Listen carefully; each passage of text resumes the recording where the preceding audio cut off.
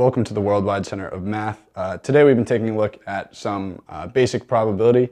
Right now we're going to take a look at Bernoulli trials and some binomial probability.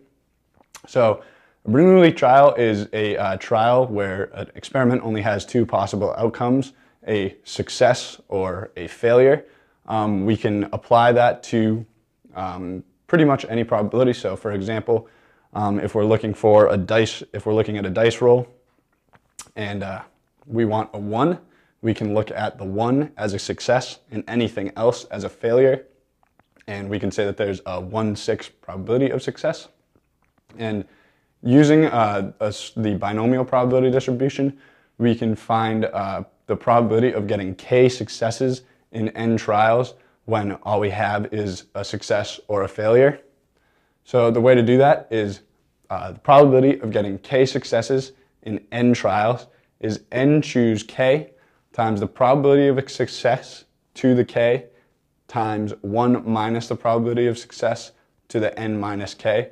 And n choose k is just n factorial over k factorial times n minus k factorial.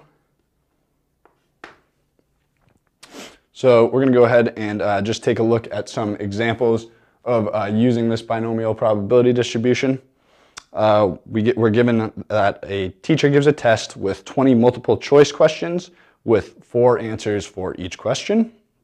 And each question has a 1/4 chance of getting it right. And we're assuming that the student is guessing and all the questions are independent. And we're asked to figure out the probability that a student guesses 8 correct.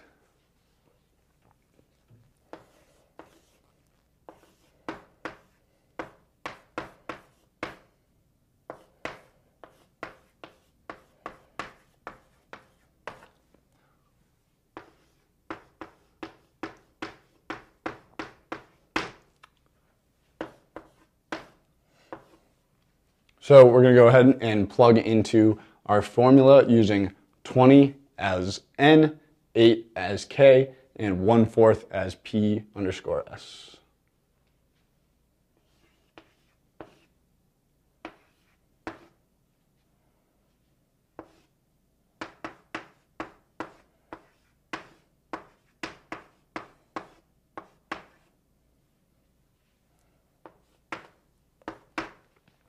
Now you're going to need a calculator to go ahead and calculate this all out, otherwise it would be pretty messy.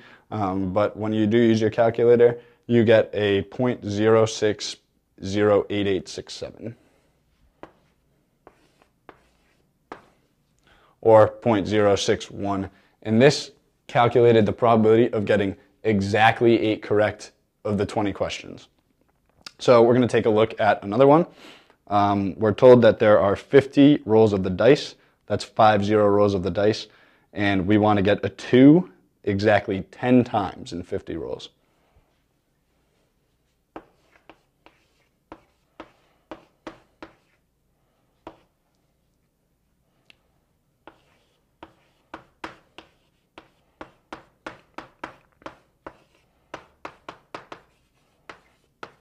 So we look at getting a 2 as a success and getting any other number as a failure. So there's a 1/6 possibility of success and a 5/6 probability of failure. So we're going to go ahead and just plug those in.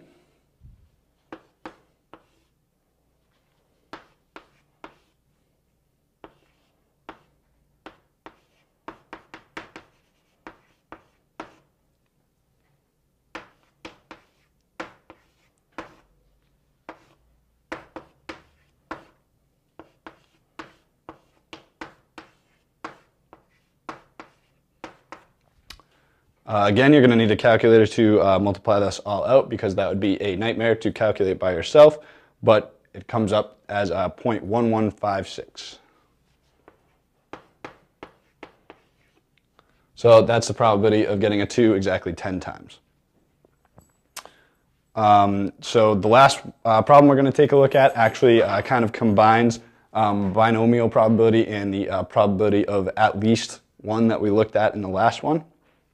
So we're given that Eggsland's Best serves eggs in a dozen and a half, which is 18 eggs, and 3% of all of their eggs are cracked, and we want to find out the probability that at least 3 of the eggs that we buy in a carton of 18 are cracked.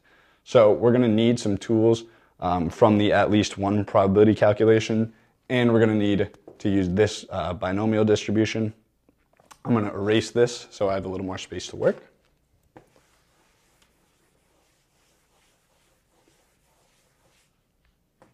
So we have n equals 18 eggs.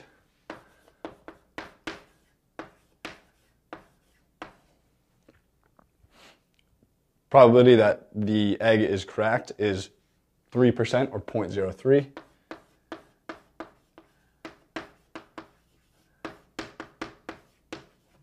And we're looking for the probability that at least 3 are cracked.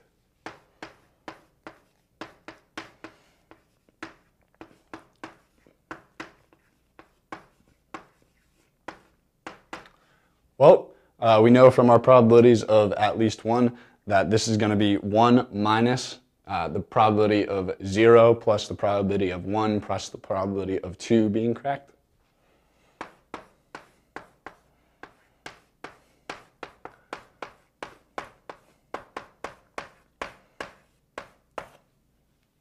Which means we've simplified our problem into simply finding 1 minus a bunch of probabilities of success, failure, 0 successes, 1 success, and 2 successes in 18 chances.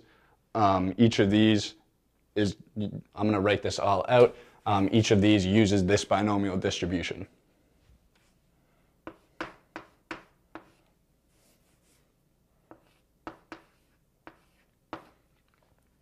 So for the 0 eggs being cracked, we're not really going to need to do 18 choose 0 because that's just 1, or 0.03 to the 0 because that's also 1.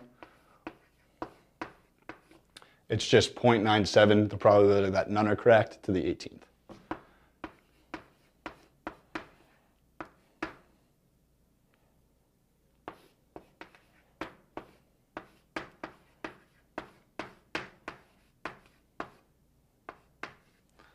For 1 being cracked, we have 18 choose 1 times 0.03 to the 1st times 0.97 to the 17th.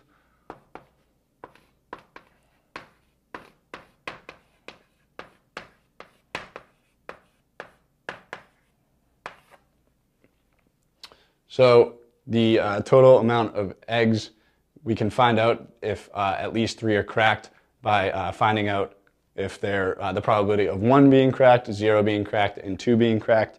You're going to need to go ahead and calculate all these out and then subtract from 1.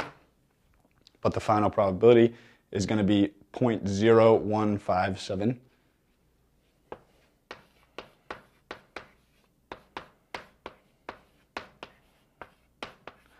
Which is just a 1.57% chance that all eggs are cracked. So remember that this binomial probability distribution can only be used if you have Bernoulli trials with 2 possible outcomes, a success or a failure.